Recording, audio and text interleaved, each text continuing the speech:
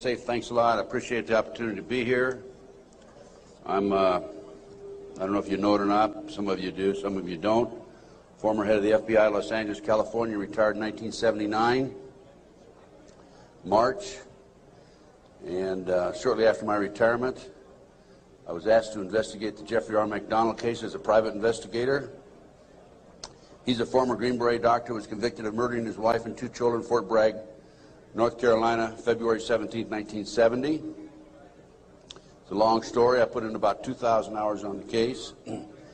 When the case first began, my investigation first began, I told Dr. McDonald that I would investigate the matter for him. He had just been convicted and was sentenced to 3 consecutive life sentences. I think I'm going to sneeze. I didn't make it. Okay. 3 consecutive life sentences. I told him if I found out that he was guilty, I would no longer be on the case. I would drop my investigation. Much to my surprise, from the evidence that I read, information that I developed over a period of several years, I've established beyond any question of a doubt that this man is absolutely innocent. And on October 25, 1980, I obtained a signed confession from Helena Stokely, the girl in the floppy hat, if you know the case.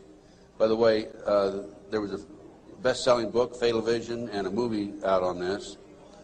And the girl in the floppy hat said that Dr. McDonald did not commit those crimes. They were committed by my satanic cult group. And it was my initiation into the cult that night. And she gave me detailed information about the movement within the house that night, who did what. And I said to her, Helena, how do I know you're telling me the truth? And so one of the questions I asked her, there's a whole series of questions I asked her, and this is on audio video in some instances, the video, but always on audio.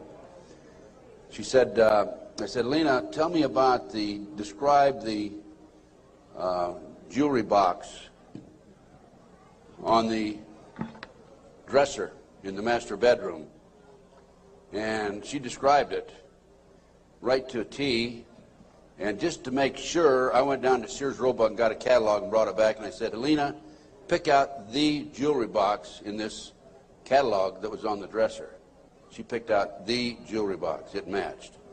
Also, she told me that she attempted to ride a rocking horse in the child's bedroom that night. But she couldn't ride it because the spring was broken. The only way she could have known that spring was broken was to have been there the night of the murders, February 17, 1970.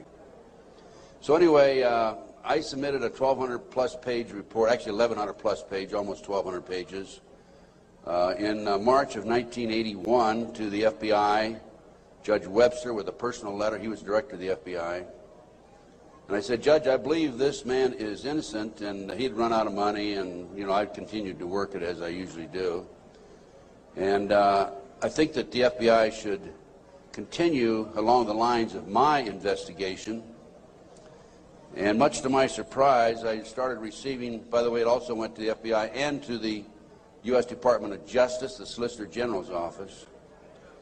And much to my surprise, my witnesses, my 19 new witnesses, including Helena Stokely, started calling me and saying, hey, Ted, the FBI has interviewed me. They're trying to get me to recant.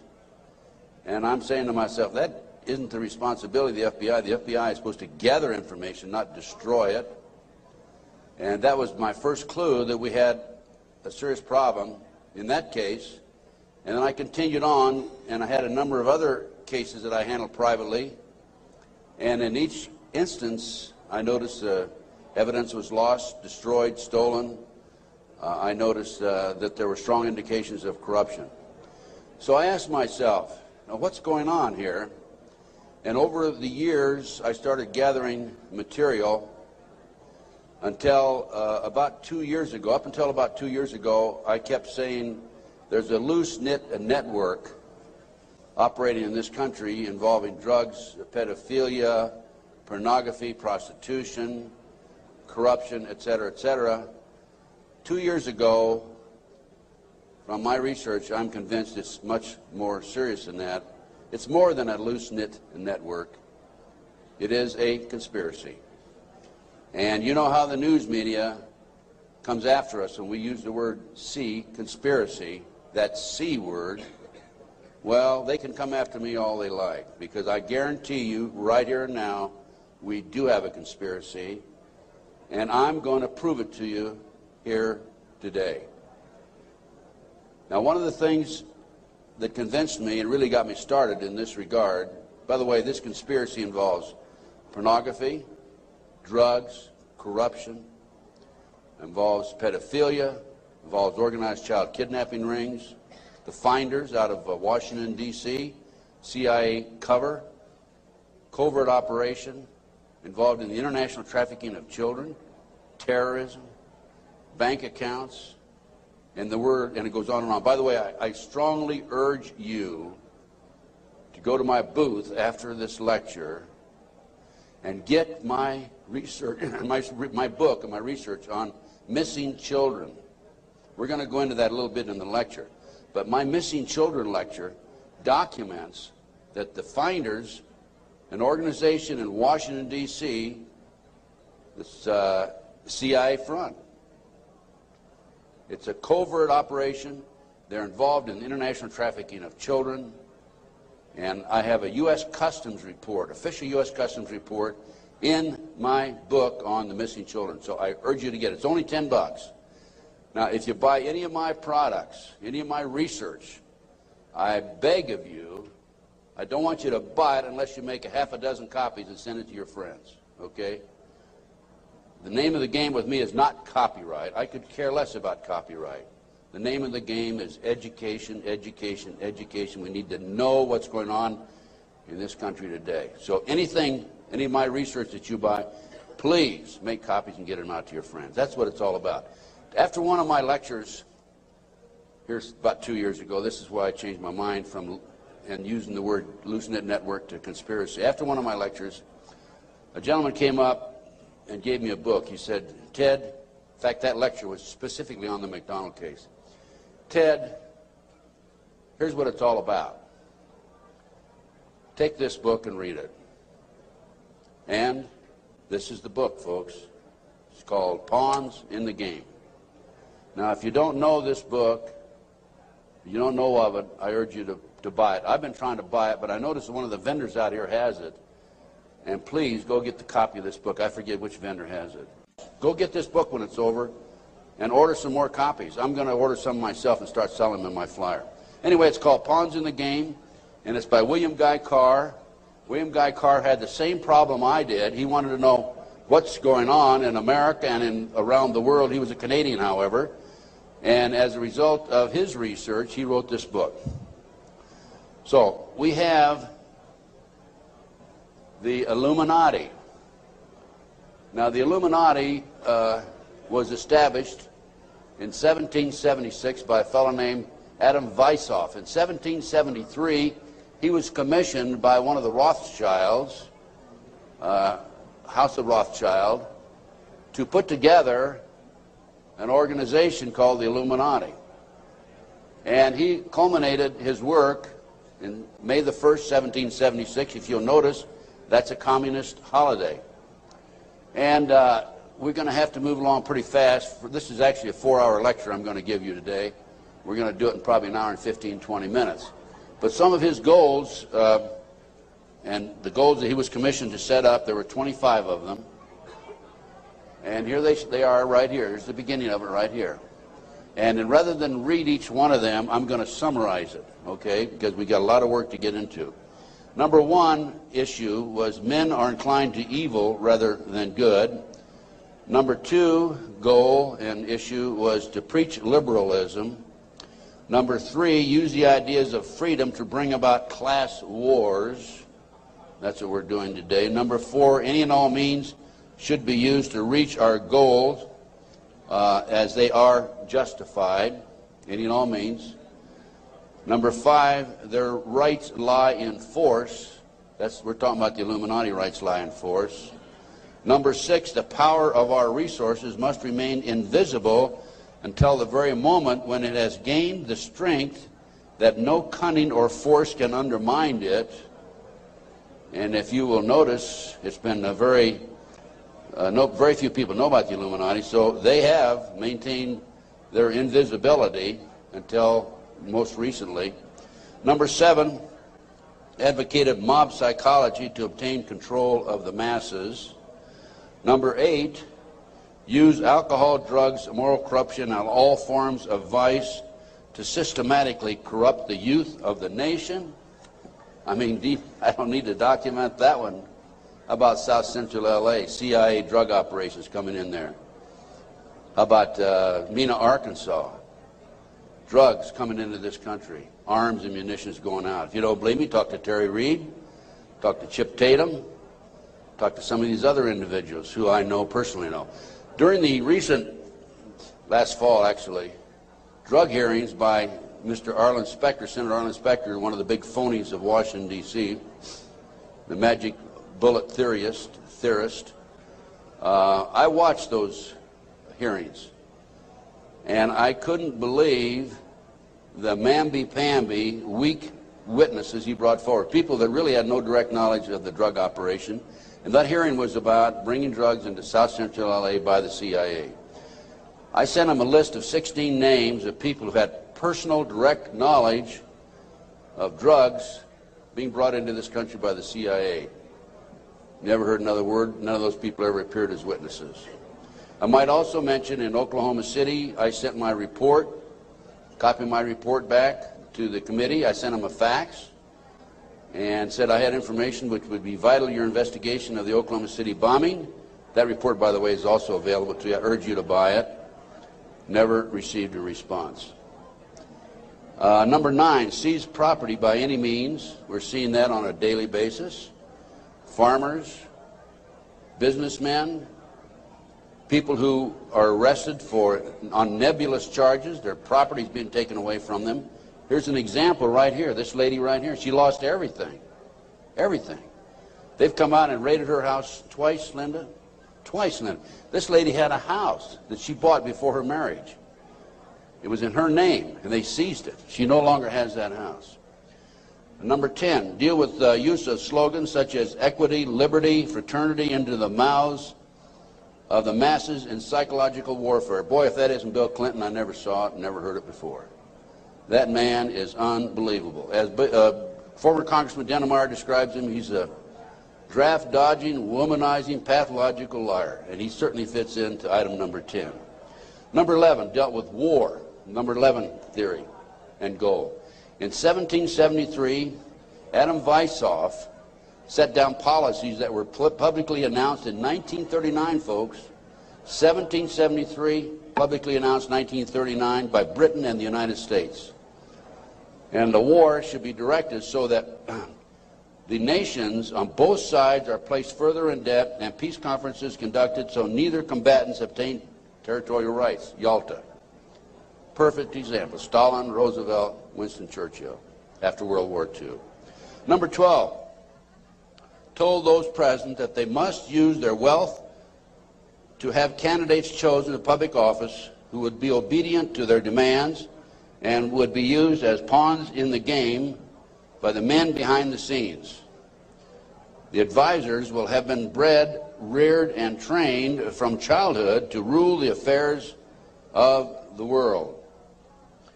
We have that today without any question. The men behind the scenes. Number 13, control the press.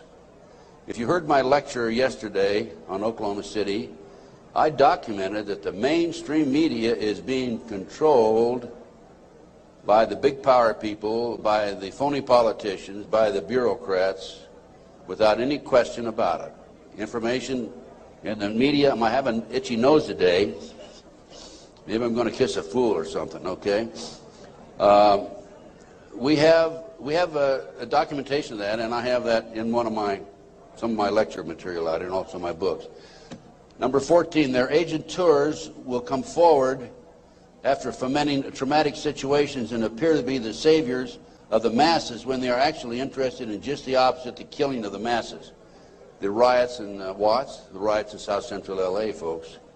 Number 15, create industrial depression and financial panic, unemployment, hunger, shortage of food, Use this to try and seize property by any means. We're seeing that on a daily basis. Farmers, businessmen, people who are arrested on nebulous charges, their property's being taken away from them. Here's an example right here. This lady right here, she lost everything. Everything. They've come out and raided her house twice, Linda. Twice, Linda. This lady had a house that she bought before her marriage. It was in her name, and they seized it. She no longer has that house. Number 10, deal with the use of slogans such as equity, liberty, fraternity into the mouths of the masses in psychological warfare. Boy, if that isn't Bill Clinton, I never saw it, never heard it before. That man is unbelievable. As former Congressman Dennemeyer describes him, he's a draft-dodging, womanizing, pathological liar, and he certainly fits into item number 10. Number 11 dealt with war, number 11 theory and goal. In 1773, Adam Weishaupt set down policies that were publicly announced in 1939, folks. 1773, publicly announced 1939 by Britain and the United States. And the war should be directed so that the nations on both sides are placed further in debt and peace conferences conducted so neither combatants obtain territorial rights. Yalta. Perfect example. Stalin, Roosevelt, Winston Churchill after World War II. Number 12 told those present that they must use their wealth to have candidates chosen to public office who would be obedient to their demands and would be used as pawns in the game by the men behind the scenes. The advisors will have been bred, reared, and trained from childhood to rule the affairs of the world. We have that today without any question. The men behind the scenes. Number 13, control the press. If you heard my lecture yesterday on Oklahoma City, I documented that the mainstream media is being controlled by the big power people, by the phony politicians, by the bureaucrats, without any question about it. Information in the media, I have an itchy nose today. Maybe I'm going to kiss a fool or something, okay? We have a documentation of that, and I have that in some of my lecture material out here and also my books. Number 14, their agenteurs will come forward after fomenting traumatic situations and appear to be the saviors of the masses when they are actually interested in just the opposite, the killing of the masses. The riots in Watts, the riots in South Central LA, folks. Number 15, create industrial depression and financial panic. I had a number of other cases that I handled privately, and in each instance I noticed evidence was lost, destroyed, stolen. I noticed that there were strong indications of corruption. So I asked myself, now what's going on here? And over the years I started gathering material until about 2 years ago. Up until about 2 years ago, I kept saying there's a loose-knit network operating in this country involving drugs, pedophilia, pornography, prostitution, corruption, etc., etc. 2 years ago, from my research, I'm convinced it's much more serious than that. It's more than a loose-knit network. It is a conspiracy.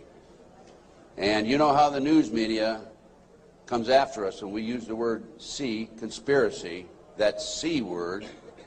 Well, they can come after me all they like, because I guarantee you right here and now we do have a conspiracy, and I'm going to prove it to you here today.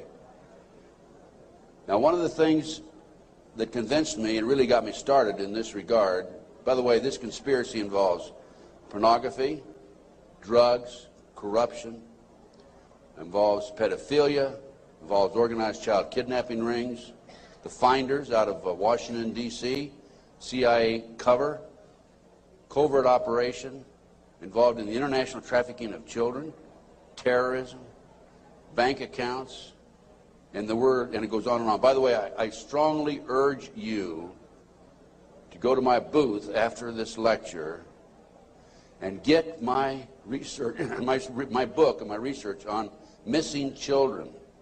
We're going to go into that a little bit in the lecture. but my Missing Children lecture documents that the finders, an organization in Washington, D.C., this CIA front. It's a covert operation. They're involved in international trafficking of children. And I have a U.S. Customs report, official U.S. Customs report, in my book on the missing children. So I urge you to get it. It's only $10. Now, if you buy any of my products, any of my research, I beg of you, I don't want you to buy it unless you make a half a dozen copies and send it to your friends, okay? The name of the game with me is not copyright. I could care less about copyright. The name of the game is education, education, education. We need to know what's going on in this country today. So anything, any of my research that you buy, please make copies and get them out to your friends. That's what it's all about.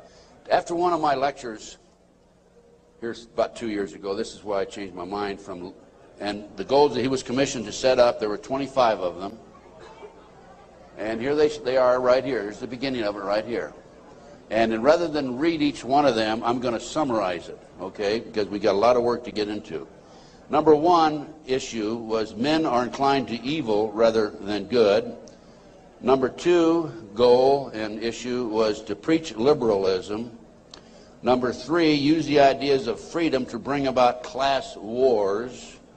That's what we're doing today. Number four, any and all means should be used to reach our goals as they are justified, any and all means. Number five, their rights lie in force. We're talking about the Illuminati rights lie in force. Number six, the power of our resources must remain invisible until the very moment when it has gained the strength that no cunning or force can undermine it. And if you will notice, it's been very few people know about the Illuminati, so they have maintained their invisibility until most recently. Number seven, advocated mob psychology to obtain control of the masses. Number eight, use alcohol, drugs, moral corruption, and all forms of vice to systematically corrupt the youth of the nation. I mean, I don't need to document that one. How about South Central L.A., CIA drug operations coming in there? How about Mena, Arkansas? Drugs coming into this country. Arms and munitions going out. If you don't believe me, talk to Terry Reid, talk to Chip Tatum, talk to some of these other individuals who I know, personally know. During the recent, last fall actually, drug hearings by Mr. Arlen Specter, Senator Arlen Specter, one of the big phonies of Washington, D.C., the magic bullet theorist, I watched those hearings, and I couldn't believe the mamby-pamby, weak witnesses he brought forward, people that really had no direct knowledge of the drug operation. And that hearing was about bringing drugs into South Central LA by the CIA. I sent him a list of 16 names of people who had personal, direct knowledge of drugs being brought into this country by the CIA. Never heard another word. None of those people ever appeared as witnesses. I might also mention in Oklahoma City, I sent my report, copy of my report back to the committee. I sent them a fax and said I had information which would be vital to your investigation of the Oklahoma City bombing. That report, by the way, is also available to you. I urge you to buy it. Never received a response. Number 9, seize property by any means. We're seeing that on a daily basis. House of Rothschild, to put together an organization called the Illuminati. And he culminated his work in May the 1st, 1776. If you'll notice, that's a communist holiday. And we're going to have to move along pretty fast. This is actually a 4-hour lecture I'm going to give you today. We're going to do it in probably an hour and 15, 20 minutes. But some of his goals, and the goals that he was commissioned to set up, there were 25 of them. And here they are right here. Here's the beginning of it right here. And then rather than read each one of them, I'm going to summarize it, okay, because we got a lot of work to get into. Number one issue was men are inclined to evil rather than good. Number two goal and issue was to preach liberalism. Number 3, use the ideas of freedom to bring about class wars. That's what we're doing today. Number 4, any and all means should be used to reach our goals as they are justified. Any and all means. Number 5, their rights lie in force. We're talking about the Illuminati rights lie in force. Number 6, the power of our resources must remain invisible until the very moment when it has gained the strength that no cunning or force can undermine it. And if you will notice, it's been very few people know about the Illuminati, so they have maintained their invisibility until most recently. Number 7, advocated mob psychology to obtain control of the masses. Number 8, use alcohol, drugs, moral corruption, and all forms of vice to systematically corrupt the youth of the nation. I mean, I don't need to document that one. How about South Central LA, CIA drug operations coming in there? How about Mena, Arkansas? Drugs coming into this country, arms and munitions going out. If you don't believe me, talk to Terry Reid, talk to Chip Tatum, talk to some of these other individuals who I know, personally know. During the recent, last fall actually, drug hearings by Mr. Arlen Specter, Senator Arlen Specter, one of the big phonies of Washington, D.C., the magic bullet theorist, I watched those hearings, and I couldn't believe the mamby-pamby, weak witnesses he brought forward, people that really had no direct knowledge of the drug operation. And that hearing was about bringing drugs into South Central LA by the CIA. I sent him a list of 16 names of people who had personal, direct knowledge of drugs being brought into this country by the CIA.